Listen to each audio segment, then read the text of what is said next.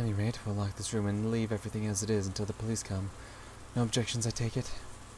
Nancy announced it as though she didn't care whether they agreed or not. If anyone had a right to object, it would have been George. He looked as though he'd shed enough tears. George nodded slightly, still facing away from the others. And when he stood up, everyone else agreed too. Nancy still hadn't opened that Western envelope with the family head that she'd picked up. But now that they decided to leave this room, she decided to unseal it in the parlor, where everyone could watch. As soon as they walked out into the hallway to head back to the parlor, some of them immediately felt something out of place, or maybe sensed something strange. Oh? Oh, is it the painting? Stinks. Ah, did you notice it too, Maria? Seriously, what's with that smell? It's awful. When everyone sniffed the air, they did notice a horrible burnt smell drifting through the hallway, one that none of them had smelled until then. So something's happening in the kitchen then? Or something got lit on fire, I don't know. I'll go quickly check the kitchen. I'm sure I turned the flame off. After noticing a burnt smell, it was natural that Kumasawa, who had just been using the burner in the kitchen, suspected that her own slip-up had caused it. Kumasawa hastily dashed away. Kanon, go with Kumasawa. Do not let her be alone. Yes. After nodding at Genji's order, Kanon followed after her. He wasn't running, but as he followed her, he tried to search for the cause of the smell in other directions as well. Stinks. It truly is a stench that makes the nose wrinkle.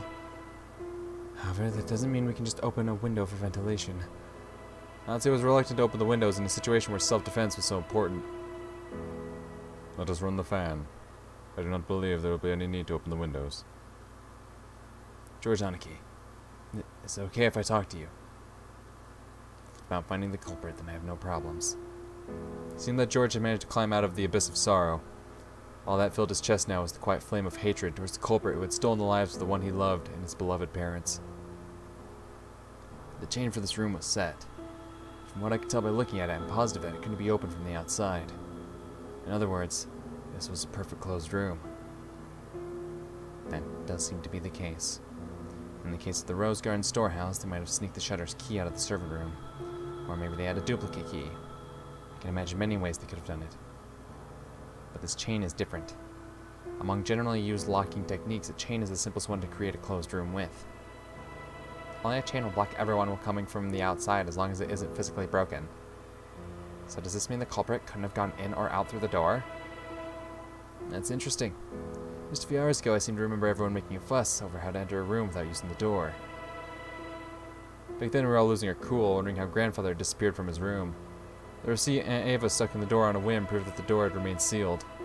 And since Aunt Nazi was the only person to enter or exit during that time, she was under suspicion. Aunt Ava proposed a theory about how Aunt Nazi might have thrown her grandfather out the window, and left by the door herself. But this door is much simpler. It was sealed from the inside by the door chain. The window had also been locked from the inside, and the body's been inside the room. This time it really had been, without exaggeration, a true closed room. That's right. If you include grandfather's disappearance, 3 cases have occurred, and all 3 times the door has been the point of interest. Oh? Okay. The first was the shutter. There was a key in the servant room, and if we assume someone knew about it, this can't really be called a closed room. The next was the door sealed by the receipt. However, Aunt Nazi entered that room. So if grandfather had left through the window or been thrown out, she would have been able to lock the window before escaping. Or, like my theory, grandfather could have hidden until the receipt was gone and left the room later. Basically, this door can be defeated with a handful of desperate tricks. In that sense, you really can't call this one a closed room either.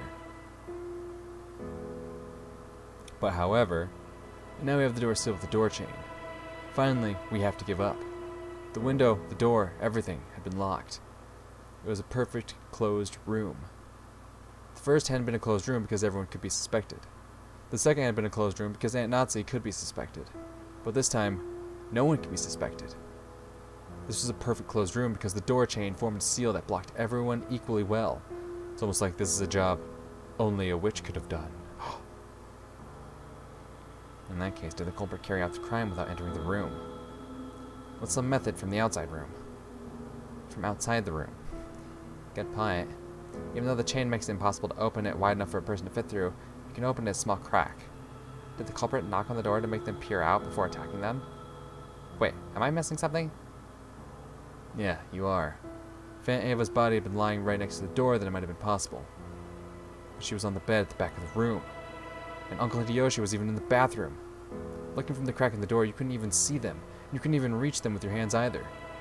Damn it, it's all useless. I don't have a clue. Something was tugging softly at my sleeve. Maria. It was Maria, yep. Oh, I know. Satisfied? Yep. Yeah, now Maria's gloating. Like, there's this horrible fucking shit happening. Maria's just like, yeah. Only a witch could have done it, right, bitch? What do you mean, satisfied? Battler, since you didn't want to suspect any of your relatives, you made a wish, saying you wanted the culprit to be Beatrice, right? Well, Beatrice... Beatrice granted that wish. Just as you asked, she did something that was completely impossible for a human to make you believe in the witch. And now you're complaining? How selfish. Ouch! I tapped Maria, who was laughing unpleasantly on the head with my fist. Sure, thanks for granting that wish. I just now was to thank you, and also teach you to stop laughing when it's inappropriate. More importantly, tell me. There was another mysterious scribble on the door to Aunt Ava and Uncle Hideyoshi's room. Was that another magic circle? That one had a really memorable and characteristic design, so I'd hoped you'd at least know what it was. Ouch! I don't know, which is why I'm letting you take the credit. Quit whining and explain. You sure are violent, Battler. I won't tell you if you're too mean, get it? Ouch! Ugh, I'll say it, stop hitting me! That's the first magic circle of the moon. What does it mean? What is this magic circle's effect? What does the Hebrew writing mean? The words are from the Old Testament, Psalms 107, verse 16. For he has broken gates of brass and cuts through bars of iron. This magic circle has two effects. First, it can open a door regardless of which method has been used to lock it. That sure is convenient. So you're saying they're trying to make it look like they're a witch because this closed room has a door that can't be opened without relying on magic. And the other effect? When you're blocked by unopenable doors in all directions, it opens the door. By using it in a difficult situation, it gives you a solution that you hadn't even thought of until then. Generally speaking, you receive the powers of observation and discernment, inspiration and intuition. Beatrice is trying to provoke you, since there's no way lowly humans like Battler can figure out how this door was opened. Ouch! Okay, good work. So shut up. Sounds great. I'll accept this challenge from the witch.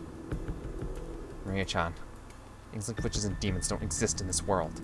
Someone killed father and mother. I don't know whether that was someone I know or not. Either way, it was definitely a human. Yeah, but how? How did they reach those two through that crack in the door? It couldn't have been more than 10 centimeters wide. At any rate, I can hardly stand the stench. What in the world could it be? Are we about to find out? Someone's gonna come running down the hall? Kanon and Kumasawa, who have gone on ahead, realized the smell wasn't coming from the kitchen even before they arrived there. That was because they noticed an even thicker wave of stench rising up from the stairs leading to the basement, which they passed on their way to the kitchen. The boiler room. I wonder if there's something wrong with the boiler again. Those stairs led to the underground boiler room. The mansion's boiler was old and in poor condition. Both of them had witnessed problems with the boiler on several occasions, but they never smelled the boiler belching out a stench like this before. Oh shit, is it the 6 corpses? Slam. What was that sound? The thing they heard from the basement was definitely the sound of a door closing. Kumasawa had phrased it as a question. Oh wait, that was Kumasawa. But she already knew it couldn't be anything else. Kumasawa was so surprised at the sound that her knees gave way yet again and she cowered. After all, at that very moment, no one could have been in the boiler room.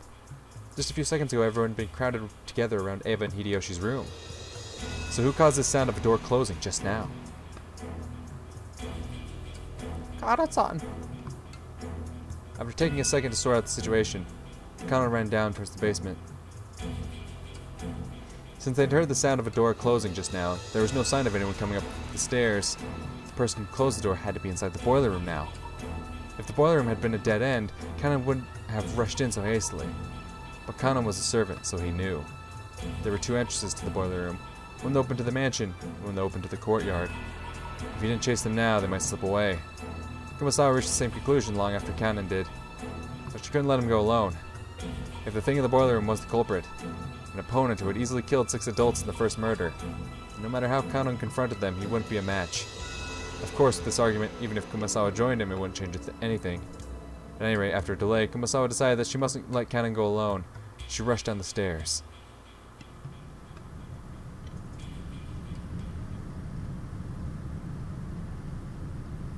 At that time, Kanon was already in the boiler room. The boiler room's characteristic damp heat tormented him. It had always been an unpleasantly smelly and hot place. And on top of that room was full of that horrible stench, which made Kanon feel like he was going to be sick.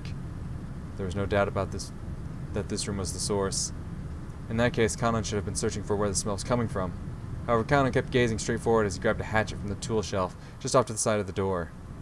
He hadn't stretched out his hand because he wanted a hatchet. He wanted to grab a weapon. Any weapon. Why? Kanon gazed into the darkness where the naked light bulb couldn't pierce. Then he answered. In roulette, you bet on a number of the colors, red or black, vying for a payoff. However, low-risk bets like black and red only offer a similarly low payoff. The words coming from Kanon's mouth were swallowed up by the darkness. That darkness suddenly started to swirl, glittering.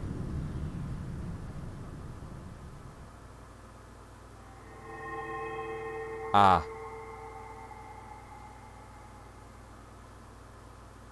Lo and behold, look who it is. Oh. That's not good for Kanon, though, is it? Because isn't it when you witness the butterflies that something bad happens to you? Ho ho ho ho ho. It was such a fantastical scene. Golden sparkling butterflies that hid in the shadows all over the boiler room. Yeah. Flapped their wings, twinkling beautifully, and gathered in the darkness, disappearing. Kanon continued speaking, directing his words at the darkness as it swallowed the butterflies up. But as the butterflies gathered in the darkness, they, perhaps, probably, no, they would certainly laugh. But Kanon continued to speak without faltering in the slightest. However, if you bet on something with a lower probability, your payoff increases proportional to the risk. The master called succeeding despite an astronomical risk a miracle, and called the astronomical payoff gained as a result magic. I have no interest in what kind of magic you and the master were seeking when you spun that roulette, but you forgot something. You forgot that in roulette there's a pocket that's neither black nor red. Roulette has a special pocket called Zero, which means that the house takes everything in certain variants of the game. The old green pocket. This means that all of the coins bound on the table will be swept up, just as though everyone has forfeit. I set my heart on just one thing.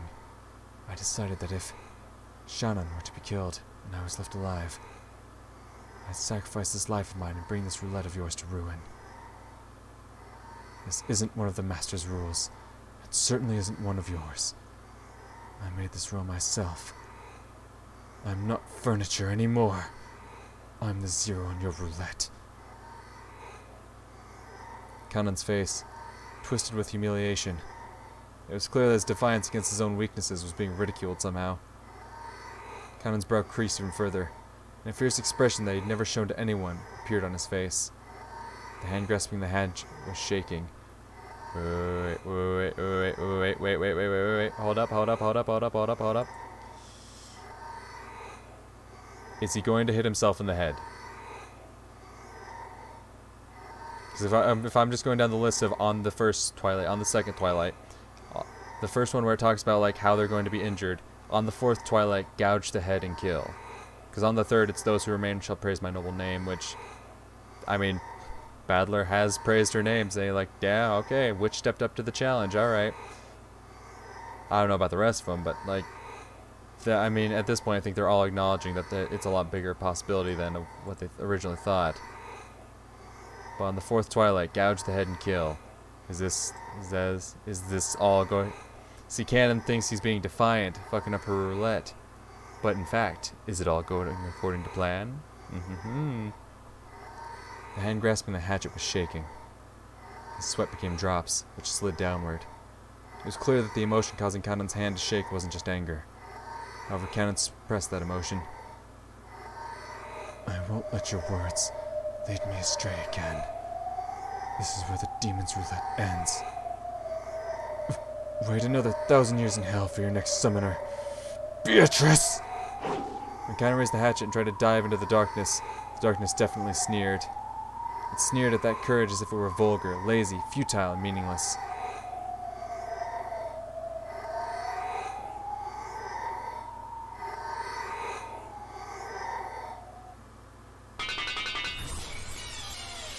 Oh! Oh!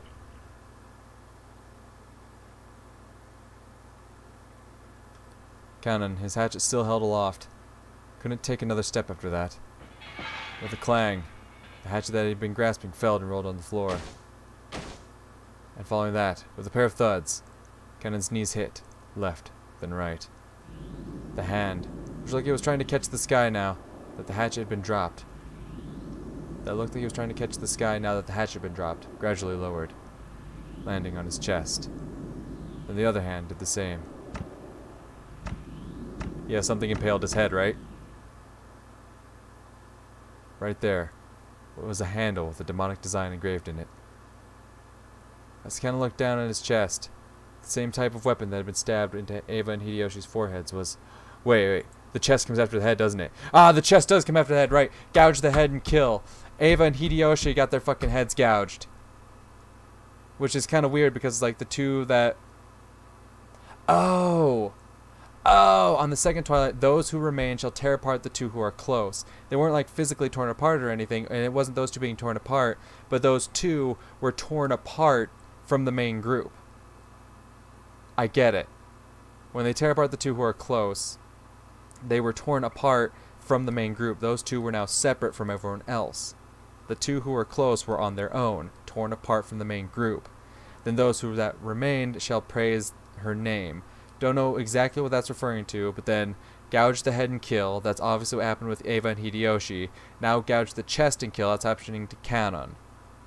So now we got stomach, knee, and leg, and then Beatrice comes back. Okay. Okay. Okay. Kanon was curled up in anguish, fresh blood dribbling from the corners of his mouth. It was makeup. Too extreme for Kanon's white skin.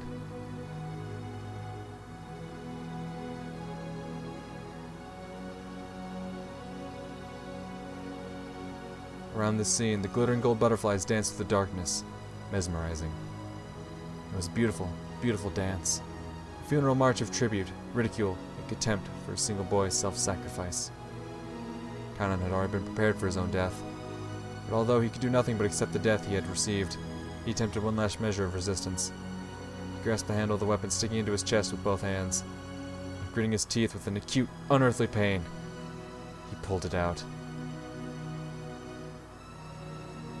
For only a moment, bright red spray gushed out. It made an unpleasant bloop sound. Probably resembled the sound of Kanon's soul as it was sucked into the swamp of the dead.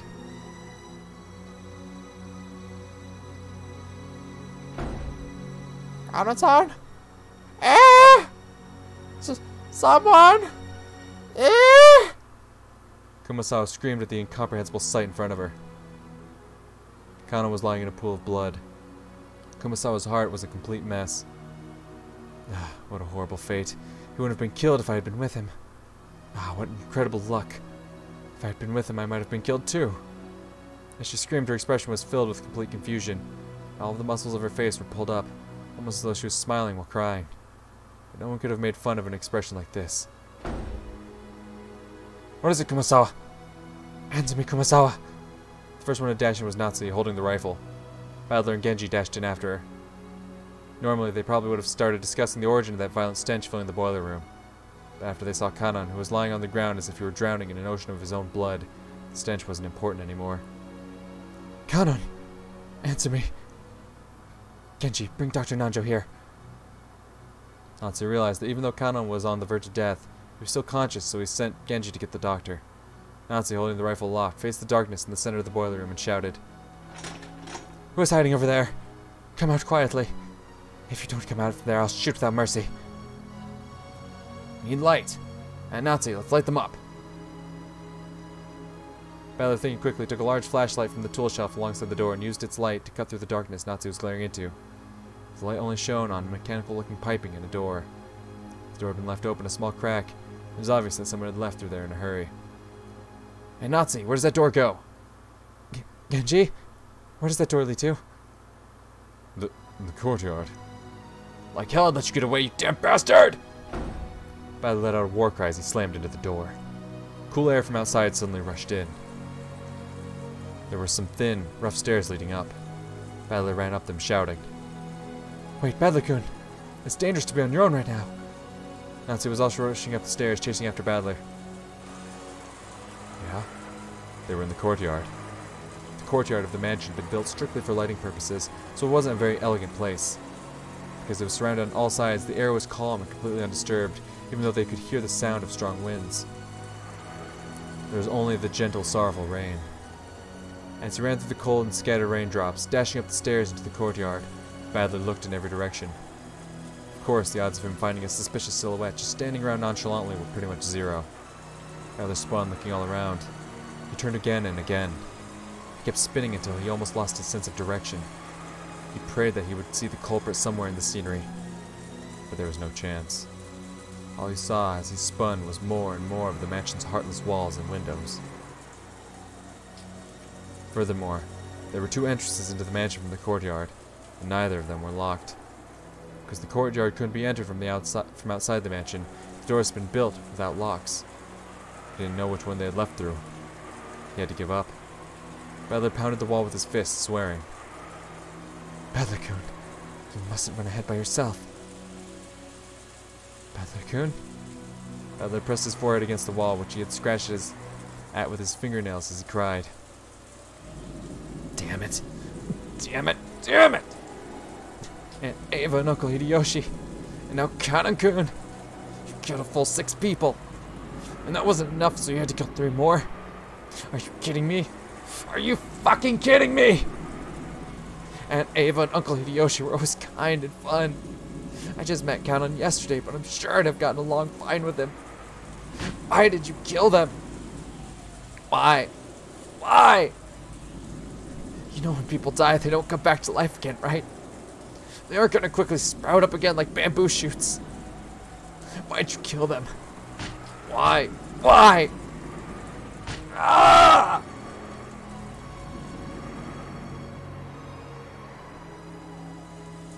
Battler was a boy who could understand the feelings of pain and regret in a person's heart.